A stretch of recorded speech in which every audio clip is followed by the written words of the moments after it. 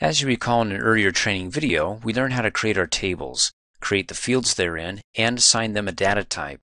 Like the data type field here is auto number, and the rest of these are text fields where I can type in text or numbers or a combination of both. In any case, I want to introduce you to another data type field, and it's called the attachment field, where, just like it says, it allows you to attach like documents, zip files, and most images to your records here, and it will automatically compress the images and files if they aren't already. So to go ahead and add this other field with the data type attachment, let's come up here, right click, go to the design view, and let's do attachment, hit the tab key, the data type, click on the drop down arrow, and it's right there, attachment.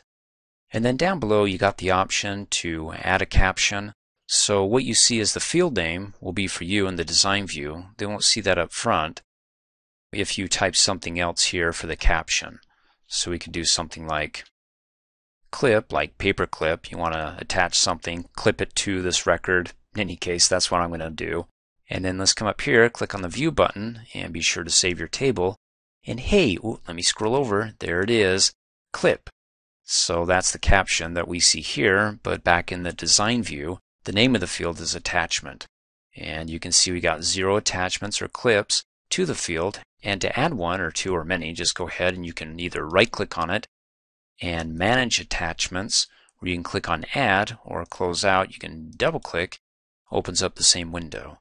So you can click on add and it's like, okay, where are these? Well, there's the books image, double click, and let's add another. Let's add this document here, delete certificates path, double click. And when we're done, click OK, and hey, there you go, we have a total of 2.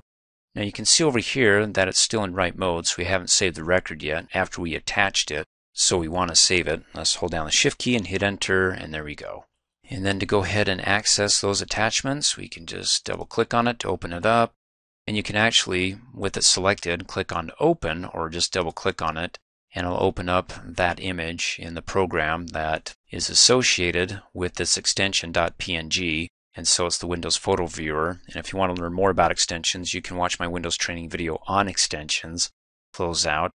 And this is a document. Double click. And there we go.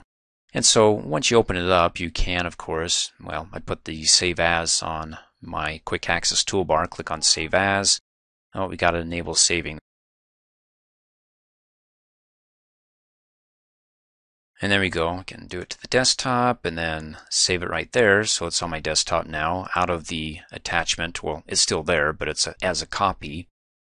And click cancel, minimize this down to the taskbar, and there it is.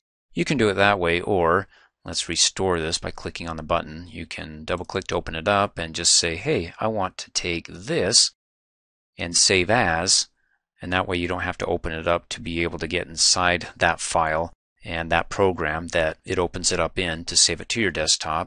You can go to the desktop and click save, but since I already have it there, it says, do you want to replace it? Okay, so you can do it that way. In fact, you can take all the attachments and say, okay, save all of them and dump them all on the desktop or in a folder on your desktop or wherever you'd like. And then, of course, to go ahead and get rid of them, you can select it and remove it, but I don't want to do that, so I want to add it. And it's in the exercises folder on the desktop and the delete certificates path, and click okie dokie.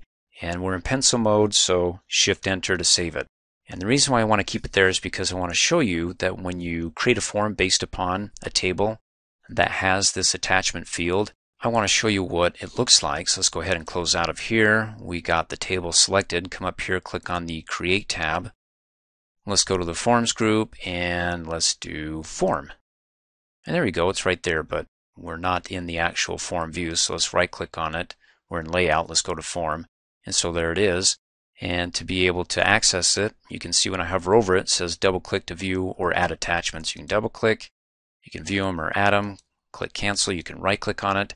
And when you do that, you can not only manage the attachments, but let me click cancel. As you saw there, when you right click on it, you can go forward and it takes you to the next clip that's in there, and right click and go backwards.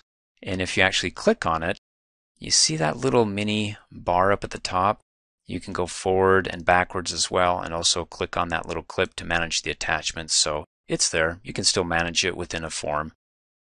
Thanks for watching. Hey, as a quick reminder, if you like my video, please give it a thumbs up. You can also click on me and subscribe to my channel to get notified of the latest videos. And for great specials on my products, please see the description below this video.